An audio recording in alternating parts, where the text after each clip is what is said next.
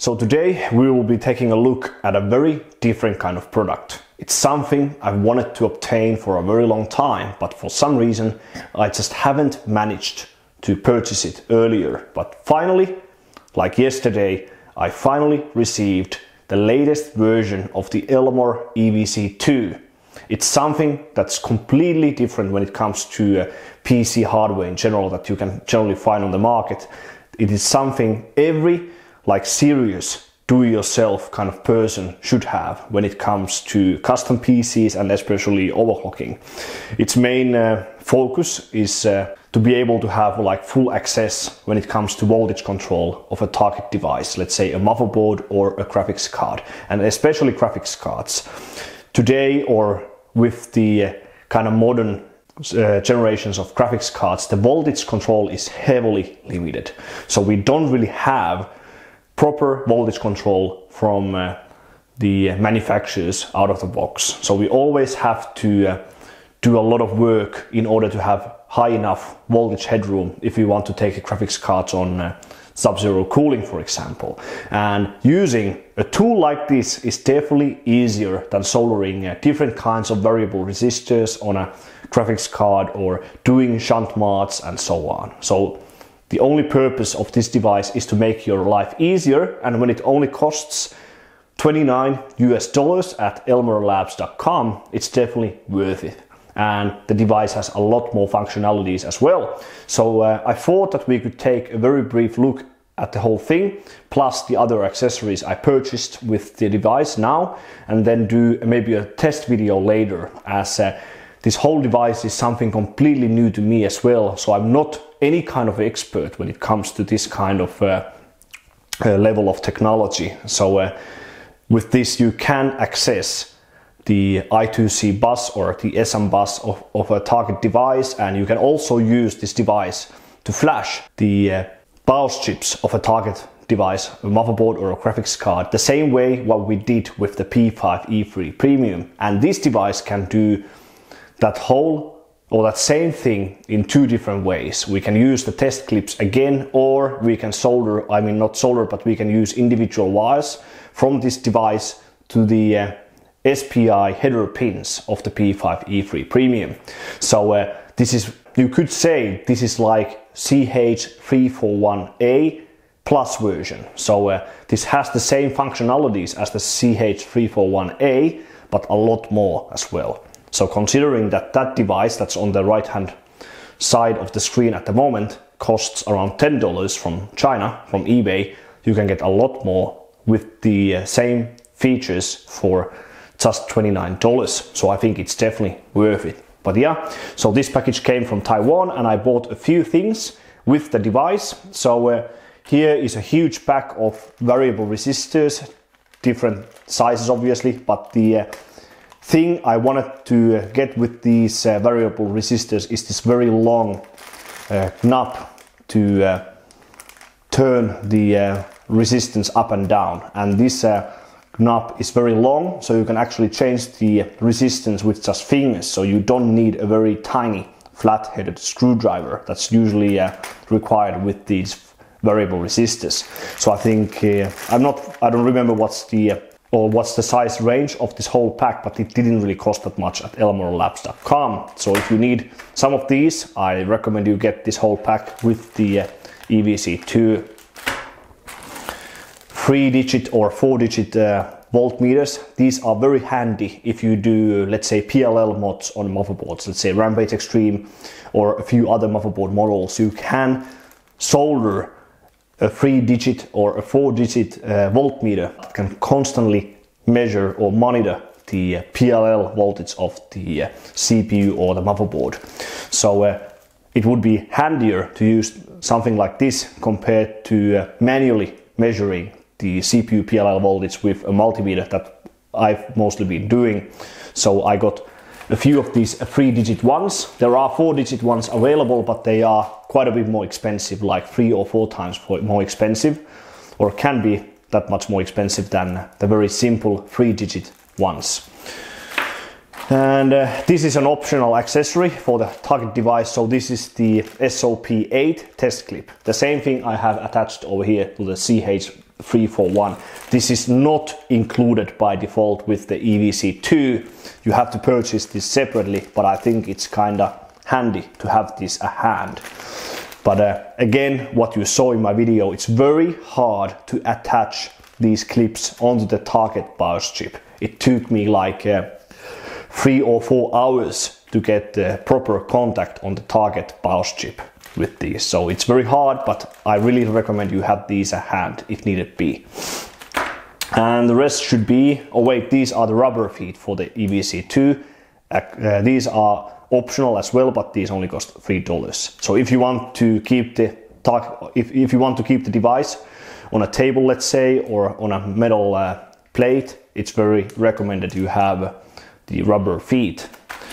And the rest are about the device itself. So the pack should contain the pin wires for the UART and the I2C headers, as well as the USB Type-C to Type-A, which you actually connect the device to a, let's say, to a laptop or a computer, so that you can actually use the device and access the software that controls the device.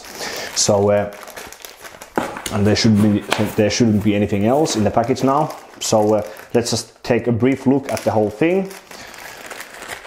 So I think these are like pins, as usually the I2C points on the target device, let's say a motherboard or a graphics card. The 3-pin I2C points are often just points without the contact pins. So the pads exist on the graphics card or on the motherboard, but the pins are not soldered on those pads by default. So you cannot connect the EVC2 to the, let's say, to the target graphics card without soldering pins to those pads. And I have an example over here. So here's maybe my favorite graphics card of all time. So here's the 7970 Lightning, a very nice graphics card from 2012. It has a chill PWM controller. I think it controls most of the voltages, and you can control the voltage high enough with Afterburner Extreme, but you cannot change, let's say, the PWM switching frequency with Afterburner Extreme. And the 7970 Lightning has overcurrent protection issue by default, even with the LM2 BIOS, and even if you have the GPU reactor at the backside of the graphics card. So for that purpose, to disable the OCP completely, and if you want to raise the switching frequency of the VRM, you could use the Elmor EVC2. And here is the I2C point of the PWM controller over here. So it's these 3 points over here. So the marking is J503, but they are 3 empty pads.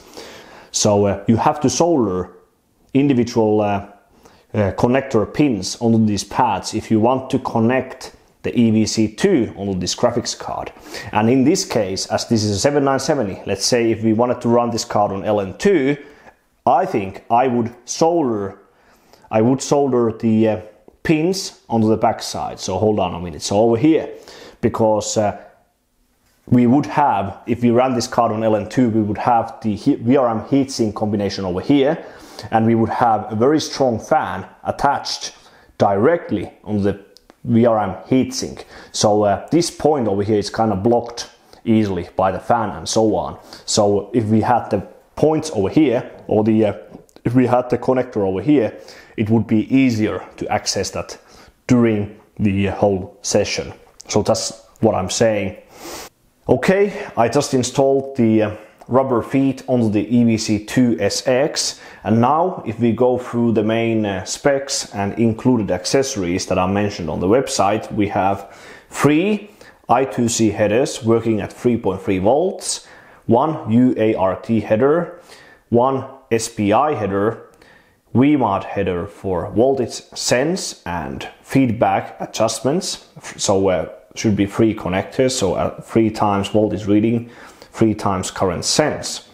Built-in USB bootloader for firmware upgrades, firmware and software compatible with EVC2N, EVC2S. And the included accessories are USB cable type C to type A, one 3-pin to 3-pin connector, so header to header, then 2 times 3-pin header to open-end cable. We have one 2-pin cable to open-end, or one 2-pin header to open-end cable, so that should be for the VMAT purpose, and one pin to open-end cable as a ground pin. Then 20-pin splittable cables. I think those are like general purpose cables probably. And 2 1x10 2.54mm pin header strip, 4 metal standoffs and M3 screws. And optional accessories that you can buy separately are OLED display, SOP 8 and 16 test clips. I did purchase the SOP 8, but I didn't purchase the 16-pin BIOS chip test clips. Those are quite rare, they aren't that common. Usually the BIOS chips are 8-pin chips. And ASRock 2 SPI cable for the newest AMD motherboards.